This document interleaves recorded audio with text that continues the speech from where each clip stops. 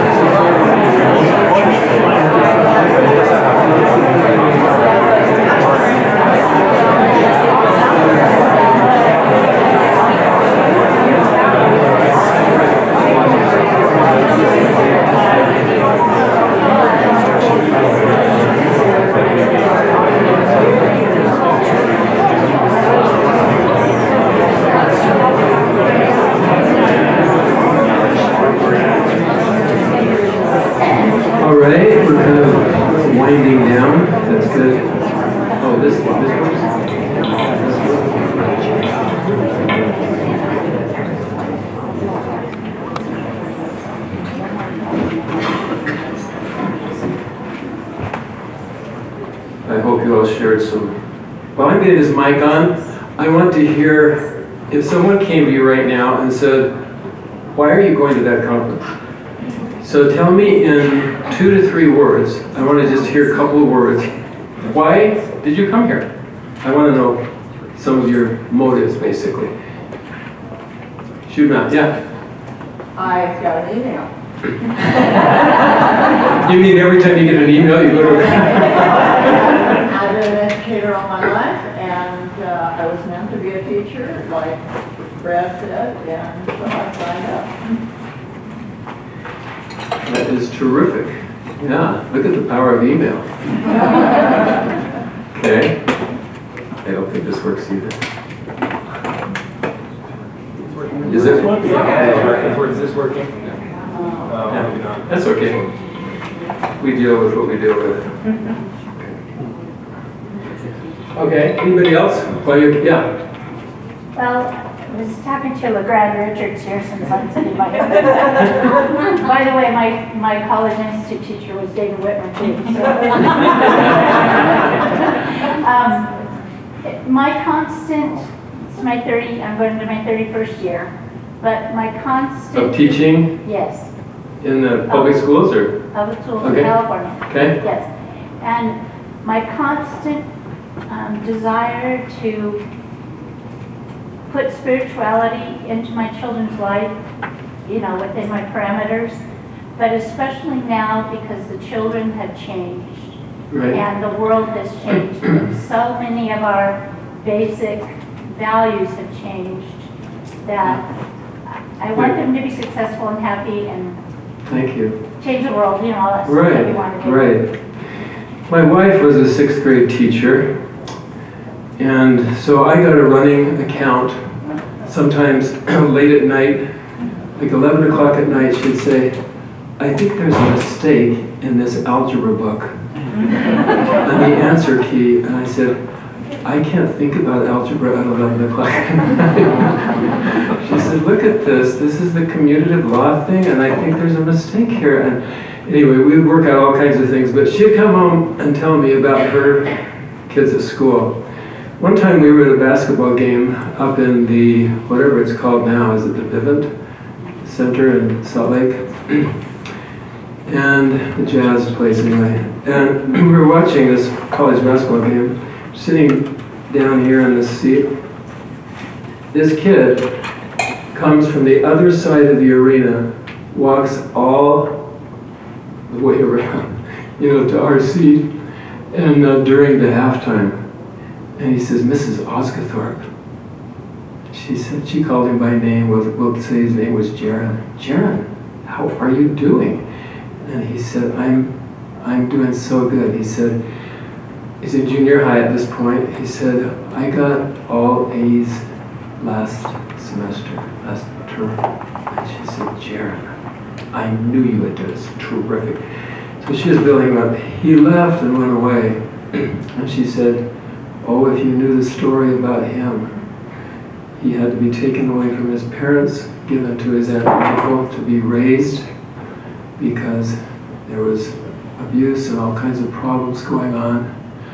And I thought, wow, the effect of a teacher, you know.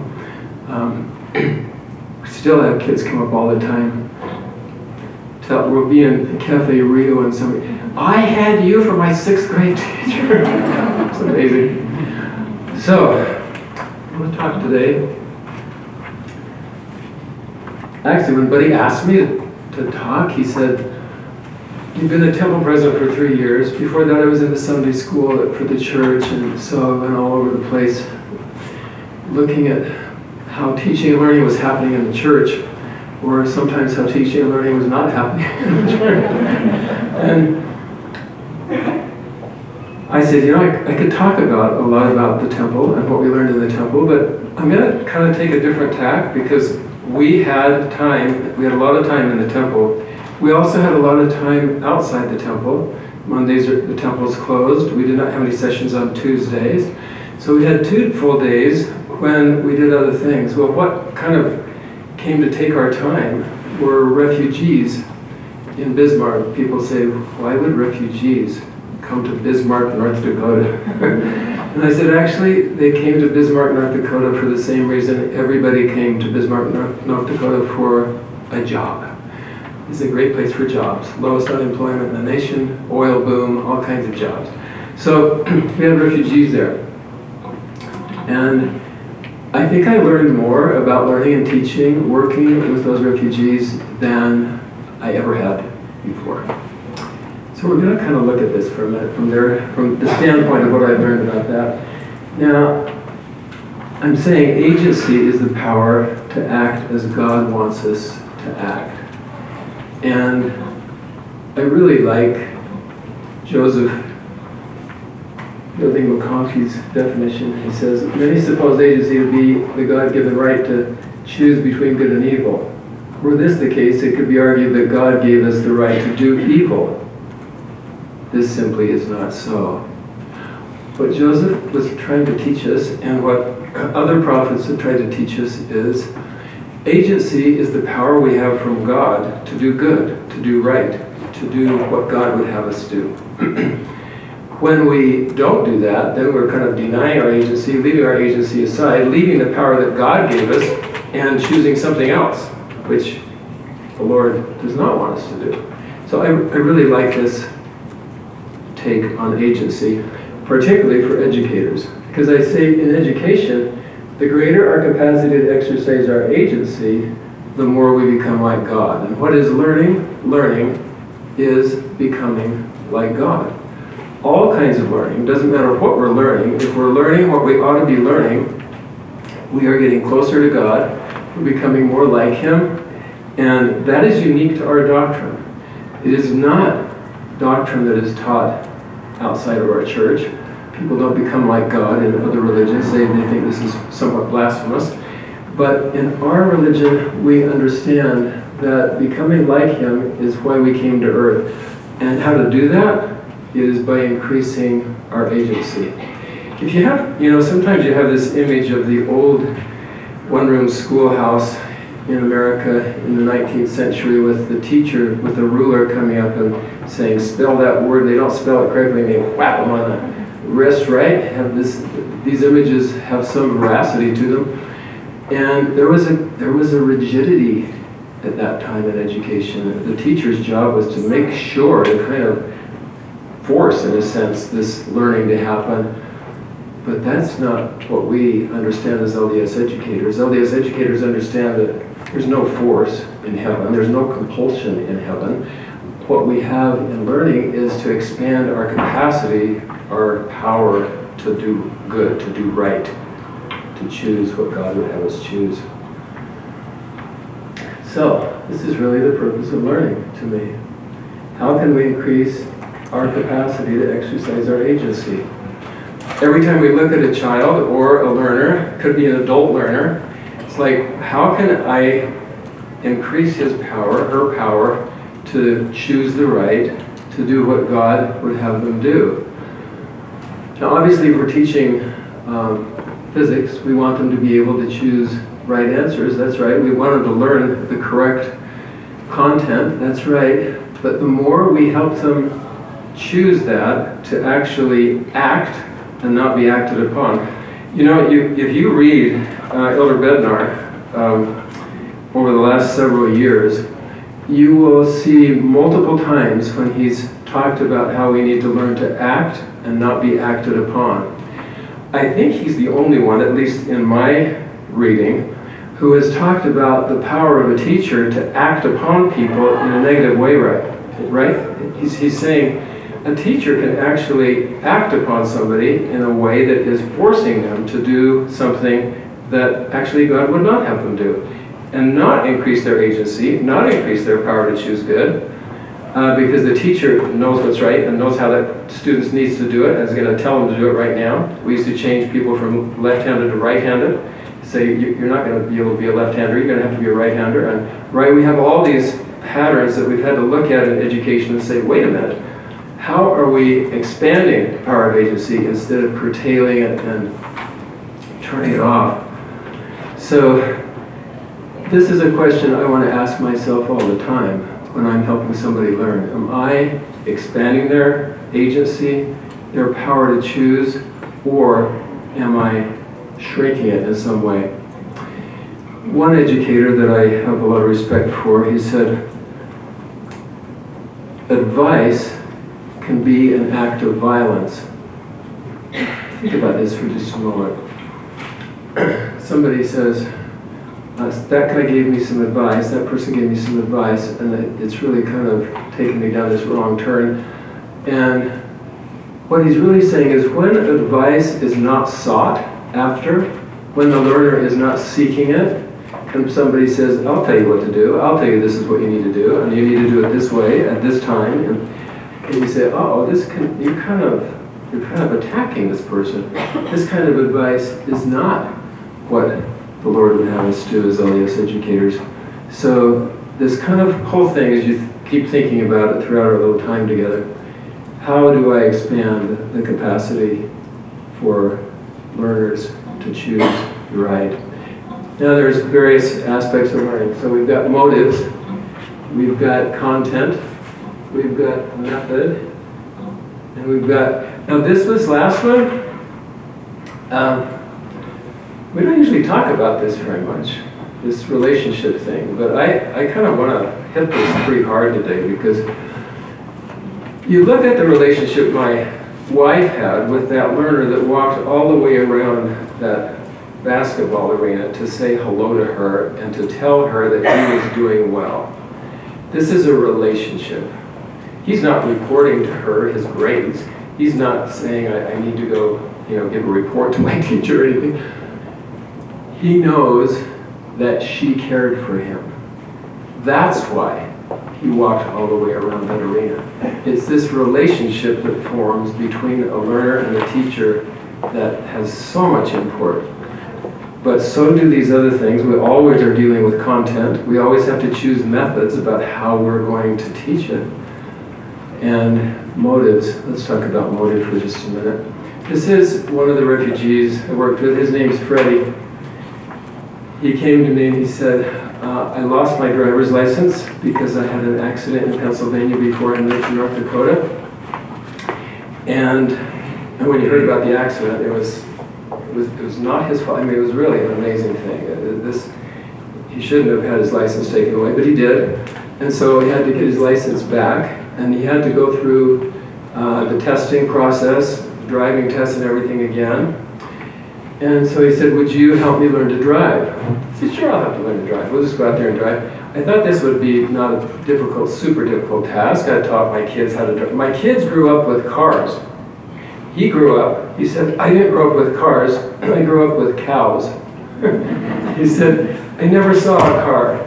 And he was,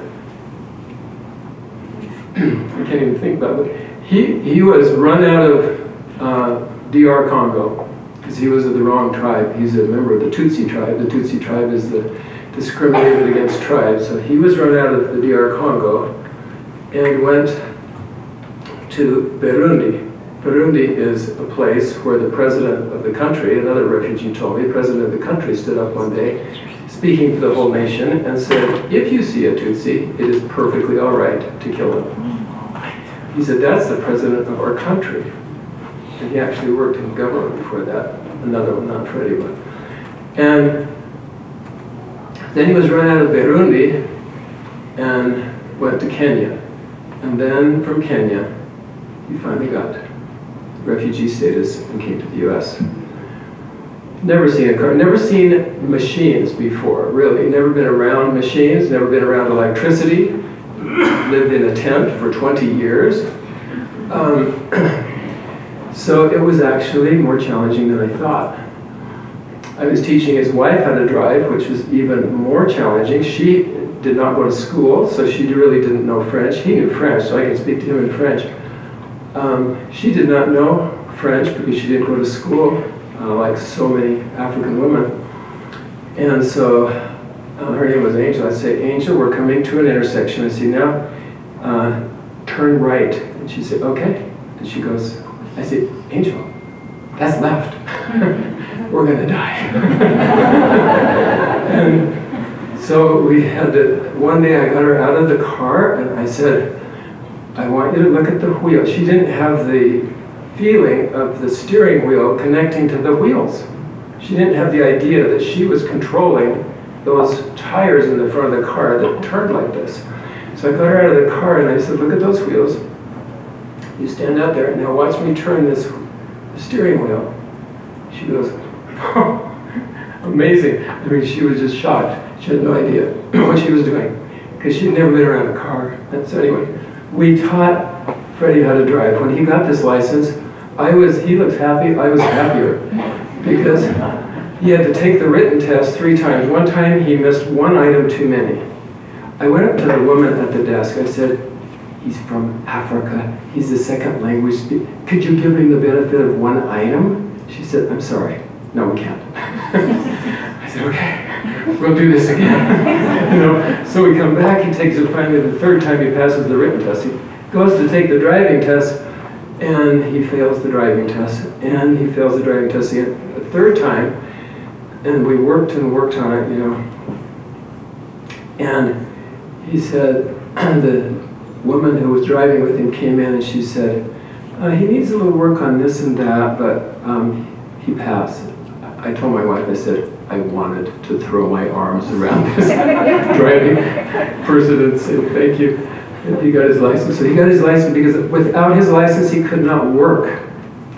So he wanted a license so that he could, really, it was a motive of love, because really, love needs to be our only motive. If we're always doing things out of love, then things are going to go well and we're going to become closer to God. Everything we do needs to be out of love. And this was certainly out of love for him. He loved his family. They had one little child at the beginning, then they had another one, then they had 3. Now they've got 3. It was like they're 1 year apart. And they both joined the church. Wonderful story, conversion. But he loved his family. He loved others. And if you could hear Freddie pray, you would know how much he loved God. He was a devout Christian before he came to the U.S. and joined our church. But he had a very strong motivation to work and provide for his family. It was palpable. So the greater our capacity to love and be loved, the greater our capacity to exercise our agency. So these 2 things kind of go together. When we increase our capacity to love, we increase our capacity to act as God wants us to act. If we love God enough, we are going to do what God wants us to do, right? We are going to do what we know is right and what He wants us to do. So, this Christ-like love increases our capacity to act and not be acted upon. So when you read Elder Bednar's comments about acting and not being acted upon, taken from the Book of Mormon, you say this is actually very important. We are all acted upon in some quite negative ways almost every day. Your email was a very positive acting upon, right? That was a nice message, and you were there to use your agency totally. Sometimes we get things in email that automatically go to junk or whatever. We've got advertisers breathing down our necks sometimes, right? Robocalls. We have people trying to act on us to spend our money to do all kinds of things.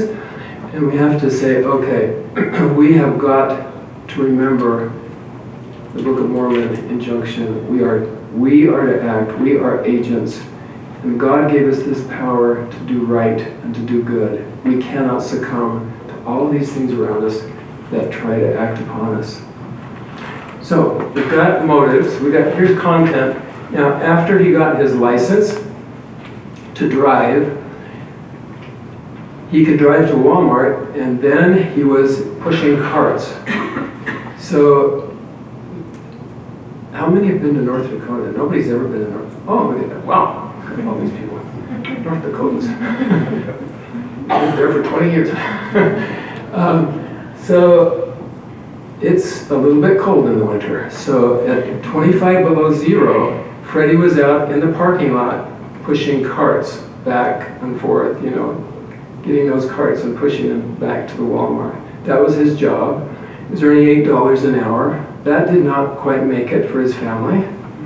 He knew he needed to do more. So he heard about being a certified nursing assistant, a CNA.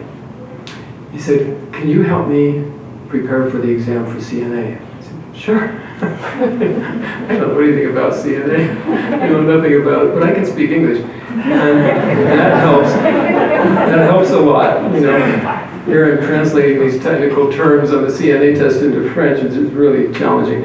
So, but his English was gradually getting better. I said, to be a CNA, you're going to have to get your English good because you're going to have to talk to English patients. You've got to get this English going. So we were working on English with him and the CNA test.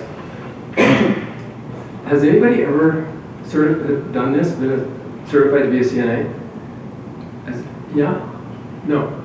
So it's actually quite involved. So there's a practical test. You have to take blood pressure, you have to take pulse, you have to, you know, do all those kind of practical things. And then you have to do, of course, this written test, this miserable written test, like the written test for the driver's exam.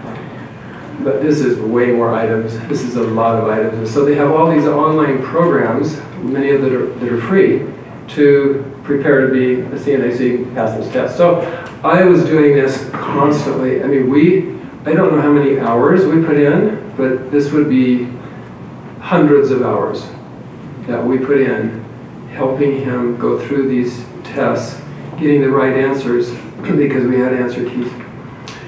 And painstaking, really quite tedious. But this was content that could prepare him for a new profession. And so I was actually quite motivated as a teacher. You know, motive applies to teacher as well as to student. He was motivated because he knew it could get him a better job. And he finally passed the test. He would come over and take my wife's blood pressure. It was hilarious. And he bought this little thing at Walmart to take it manually, you know. And so it took a lot of tries, a lot of practice. But he eventually passed the CNA test and got a job as a CNA. And then, bless his heart, he said, I'm enrolling, I've got this night job as a CNA. In the daytime, I'm going to take classes so that I can eventually become a registered nurse. So this is like, it's like when Brad was talking, do Africans value education? Oh yeah. I mean, he knew if he could pass these tests, get through these courses, he could prepare better to provide for his family. So he went from $8 an hour to $14 an hour, or $15, whatever, as a CNA. This was helping immensely. So this worried me when I was teaching, helping him with CNA, because I had to make sure I knew the truth about these items. But I like this quote. This was a former vice president of the university that used to say this, but he said, ignorance is our greatest enemy. And I've thought about this a lot sometimes. When we don't know something, it might even, you know, be not knowing something about how something works in our home, or how, just all kinds of things that confront us all the time. Ignorance is our greatest enemy. When we understand things, when we know things, how to do things, we are empowered again. Our agency expands. We can do more. We can choose more because we know more. And Freddie could do that as a CNA. Now, he did not just have to push carts. He could actually help people, giving them pills in the middle of the night so that they could stay alive, taking care of aging people. So, the more we know, the less we can be acted upon. If we understand things, then people cannot tell us that. We say, well, actually, we already know the truth, and I can't be swayed by that. I have to rely on my knowledge that I gained, that I really know, and people out here trying to sway us one way or another, you probably get things like that. Well, these calls, these robocalls and everything, and I always tell my wife, I say, these should be illegal because they really are things in the mail that say, this is for, you know, your credit card is something, something, and if you don't call us within the next 2 days, you're going to be killed. Or, you know? And you say, how can they do this? And so, but they're obviously getting action from some people. Those people are being acted upon in very negative ways. But so the more we know, the more we understand. I feel like saying, you can't tell me something about my credit card. I know everything about my credit card. I know about what's on it, what's not on it, and you can't sway me this way. The more we know, the less we can be acted upon. So truth is constantly important. Now there's a method. One day, we always have to choose how we're going to teach something. So one day we were driving, I was driving with Freddie downtown Bismarck, and as with any kind of practice, anytime we practice things, surprises happen. And the one who's the teacher said, oh, I don't know, I hadn't expected that. So we're driving down and we notice there's a car on fire in front of us, and there's a police car. And the police car is there, so then, I hadn't planned on teaching him that day, but I said, okay, when there's a police car, and now we need to stop, and we don't even, if it's a green light, we don't go through it. We have to, you know, this police car is there in the intersection. We've got to now go into plan B and have to teach him some other things. So the method, of course, that I was using to teach him to drive was personal coaching, being right with him. You might call it tutoring or coaching, whatever you like, mentoring. But this was, I had to go with him a lot. We had lots of hours of driving. And I would have to say, one time I was with Angel when I was teaching her to drive, and she had a hard time keeping the car straight. She would keep turning like this, and the car would, I said, Angel, you know, we're trying to, it's a straight road. Everything in North Dakota is straight. There are no curves, there are no hills. And I say, let's just keep it straight. And I say, you gotta stay within, ooh, don't get over that, you know, getting over to the left. Keep over here, you know. One day she looked at me and she said, do you know what? She says, you're the only one who does not yell at me when I drive. I said, well, I'm never gonna yell at you. And she said, I know, but she said, I can't let these other people help me because they yell at me, they get mad, and you know, they lose their patience, which I can understand, you know. One day, I said, Angel, I said, we are going down the street. I said, you're keeping it in the lines. You are going exactly the speed limit. I said, Angel, you are doing good. I even learned how to say in Swahili, vizuri sana. I said, that means very good in Swahili. And I said, Angel, vizuri sana. And she said, wow. I said, Angel, keep your hands on your feet. That is not something we do. Oh, this was an adventure. And so there's no substitute for being with somebody, practicing. I call it, we want learning that grows. So after Freddie could pass the test for CNA and do the practical, I wanted that learning to keep increasing. I didn't, if you look at learning, I can go over here right now at the university, and I can say, have you taken this class? I say, yeah, I took that 2 years ago, and now I'm a junior. And I say, so tell me what has stuck with you from that class? And they maybe will go, well, I don't know, I had to take that for general education, I don't know. And this is learning that goes like this. They learn for the test and then they don't use it, they don't need it, they don't think. They actually do need it, but they don't use it, and then the learning decreases. Learning scientists have documented this very much. It's called decay. They call it learning decay. You have this rise and then it decays. So you say, we don't want that. I don't want Freddie to do well on the test, pass the test, and then have it decay.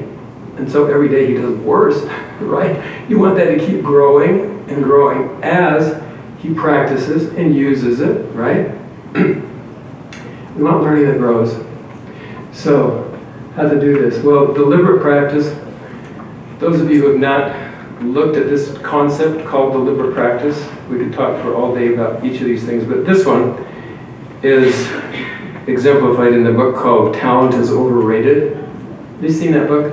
The Talent is Overrated. It's a nice book, but it only has really one message, and that is, if we want to get better at something, it's got to be deliberate practice. Deliberate practice is where it has several components. One is you've got to have somebody who can help you personally, so a coach, tutor, or whatever.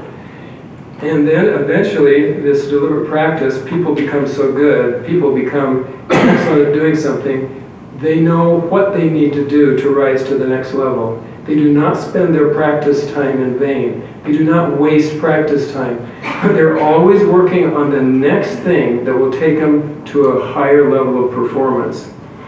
And they learn how to do this, and that's why they get so good at things. So great musicians, great orators, whatever it is, they know what they need to work on, and they're always working on that. They learn from coaches and tutors. So deliberate practice is essential. Freddie and Angel did a lot of that. Now, this is a phrase I take from the New Testament, where it talks about good conversation. I really like this because a learning, teaching thing, I mean, I was with Freddie, I was always back and forth with him in good conversation. And that's how learning and teaching ought to occur, not just one way. So I can't put this on the screen without asking you to just have a good conversation right now about something that you are getting even right now that could be helpful to you. Even some new thought you've had, may not be anything that I've talked about, but some new thought you've had even in the last few minutes. Just talk with each other for a minute about that.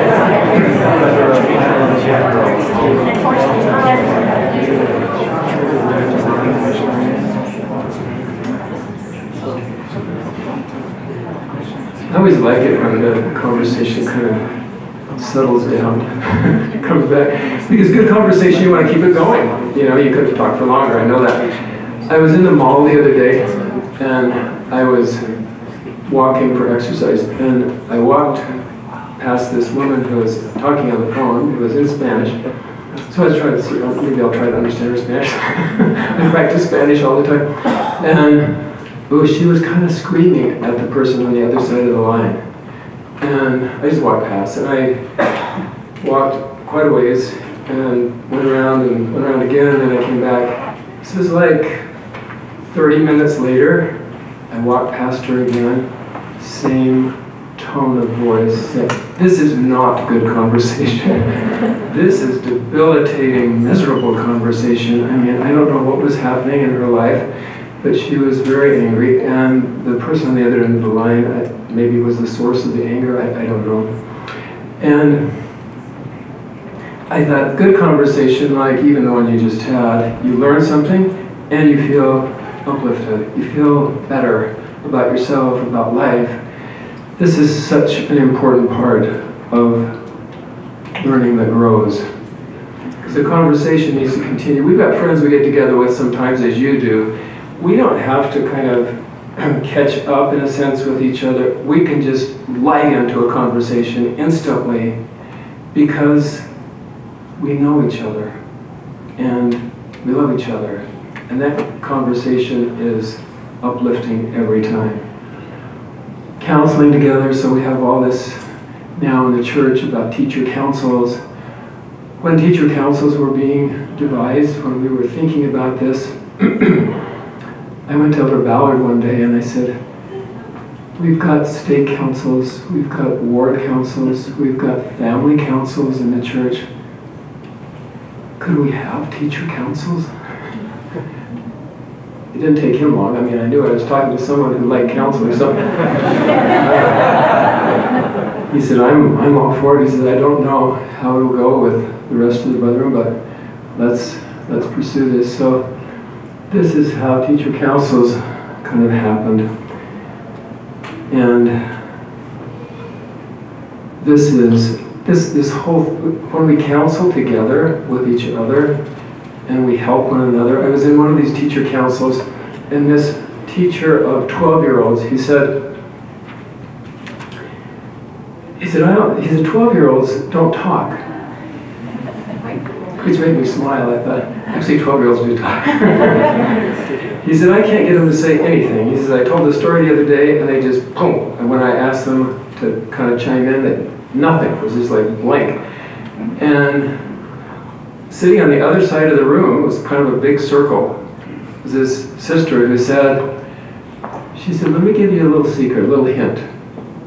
Don't tell a story about what happened to you yesterday as a 40-year-old. Tell a story about what happened to you when you were 12, and they will talk, and they will relate to it. You try it. He said, oh, that's a good idea. The leader of the teacher council afterwards said, I said, that was my favorite moment of that, where that one teacher helped the other one. And he said, that was his wife. I had no idea. Okay. So, Elder Maxwell used this term several times in talks. He said we need more deserved, specific praise. Not just praise that says, oh, great, you're just doing great. No, but specific praise. The kind of praise I gave Angel when I said, you've got it in the middle of the lane. You're going the right speed. You're going straight. This is good, Angel. This is very good. And so I don't think there's anybody out there that could not stand to receive a little more deserved specific praise. You notice how Brad does this.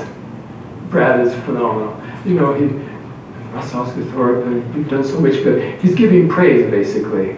He's a praiser. He knows how to praise. He praises Buddy. He praises, you know, all these people because he builds people and he's just who he is.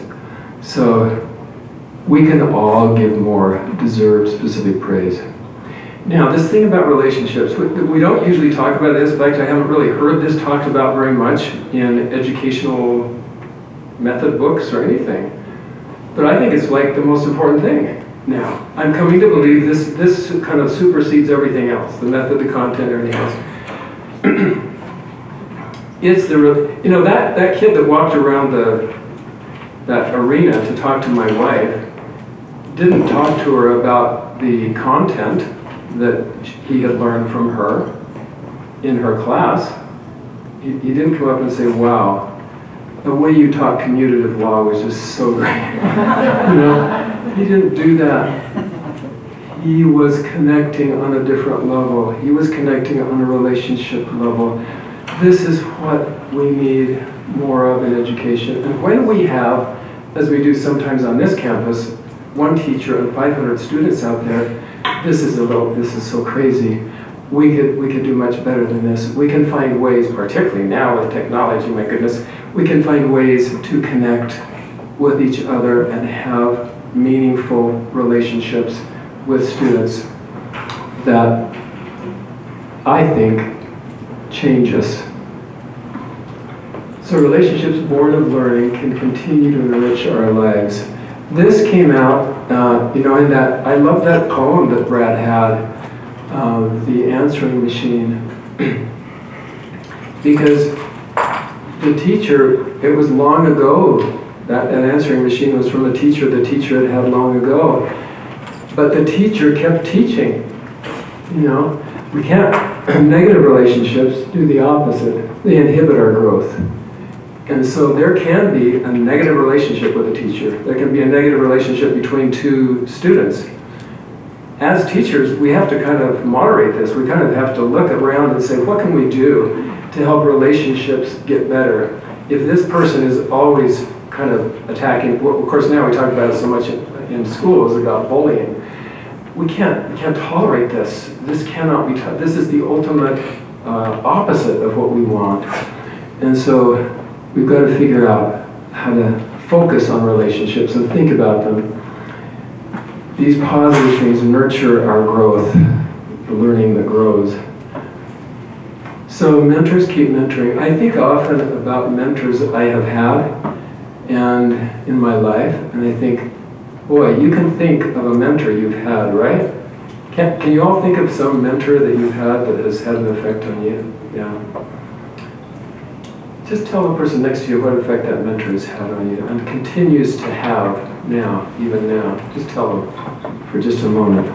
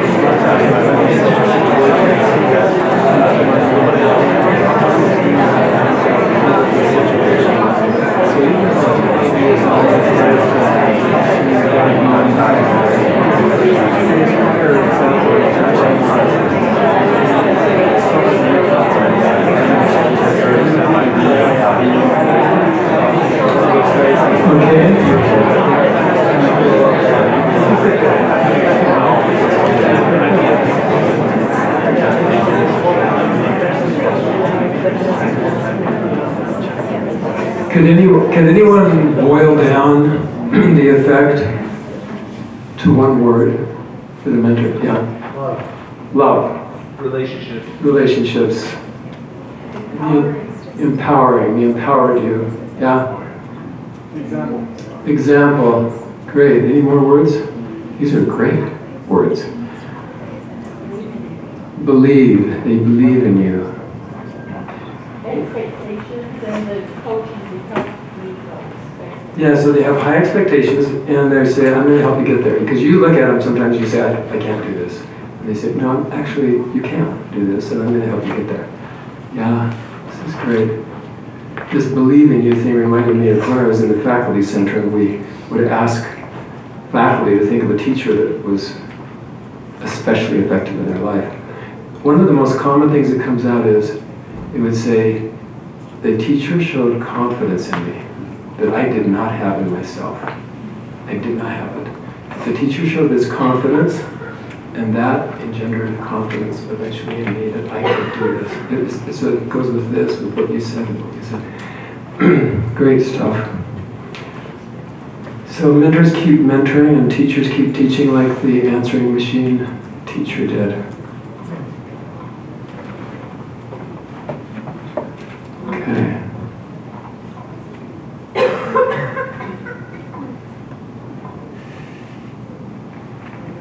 So, here we go.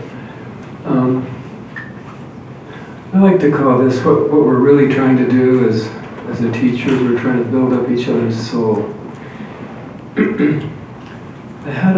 This is a returned missionary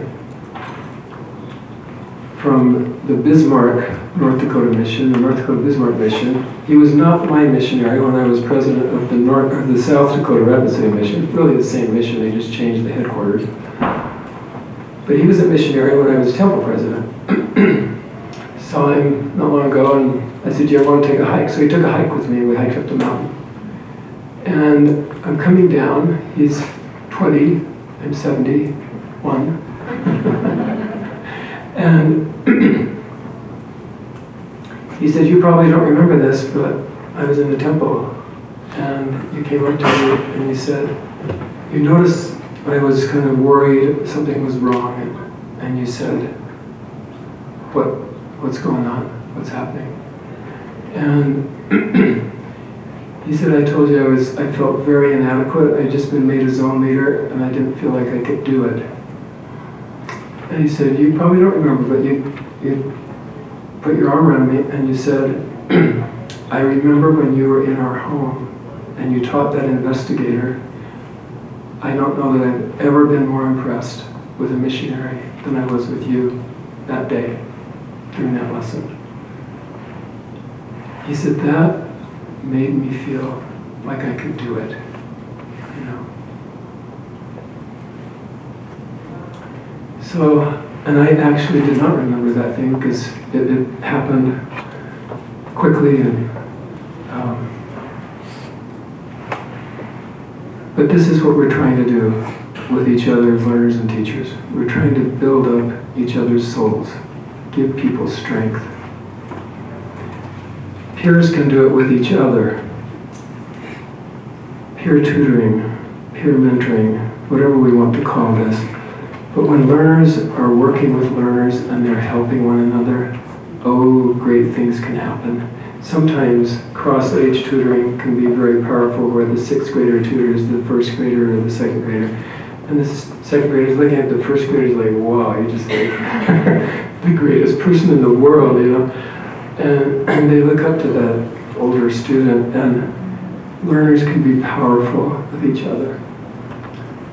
But we need to help them learn that they're competing with themselves. You know, that's what I liked about the CNA test and even the driving test. Freddie was not competing on the norm reference thing. He was going to say, well, you did better than 60% of the people, so you get your license. No, he had to actually do it. He had to actually show somebody he could drive. And so this is what we want to help students know, is you're competing against yourself. Do not worry about this one over here. That one over there might be doing better than you are. Right? Don't worry about this. You compete with yourself and do better. If any of you do exercise, there are all these apps now that you can see how you're doing. And they report back to you. This one I've got now sends me an email that says, congratulations. You just did this many, you got this many points. I mean, it's kind of funny, and I think, oh, I want to get some more points. Okay, so cooperation. This goes back to the peer tutoring, the peer help, and collaboration. So these learner-to-learner relationships we are the ones who help foster those. We, as teachers, we help foster those. These are gospel-centered things. You know, we compete against ourselves. We do not compete against others. This is gospel-centered. But, you know, the Lord doesn't grade on a curve. He helps us do what we need to do as individuals. So, and finally, the learner and the teacher, and these are special relationships that we have as teachers and as learners.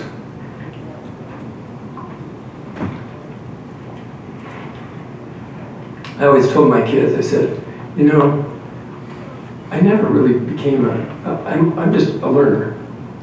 I think of myself as a learner. I want to just be learning all the time what I need to do better. And so the Spirit, as we learned in the last session, can help us do that. We can, with God's help, learn what we need to learn and teach what we need to teach. And that requires faith and back to love again. So my witness to you is today that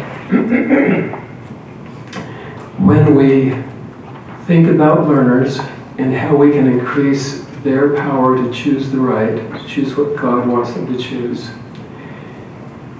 when we think about helping them acquire truth, when we look at the method that we're using and saying to ourselves, is that empowering this learner or not? And when we then consciously focus on the relationship and say, is my relationship getting better with this student? Is it getting worse? Is it getting better? How can I make this stronger, better, so that we can all, and what's my relationship with the Lord as I go about my everyday life? I bear witness that as we do that, He will help us. He will inspire us. As Brad said, He will get the light in. The light just won't go on, but He will get it in. And we will be able to achieve what the Lord sent us here on earth to do. In the name of Jesus Christ, amen. Amen. So now we are at break. Okay? Okay, great.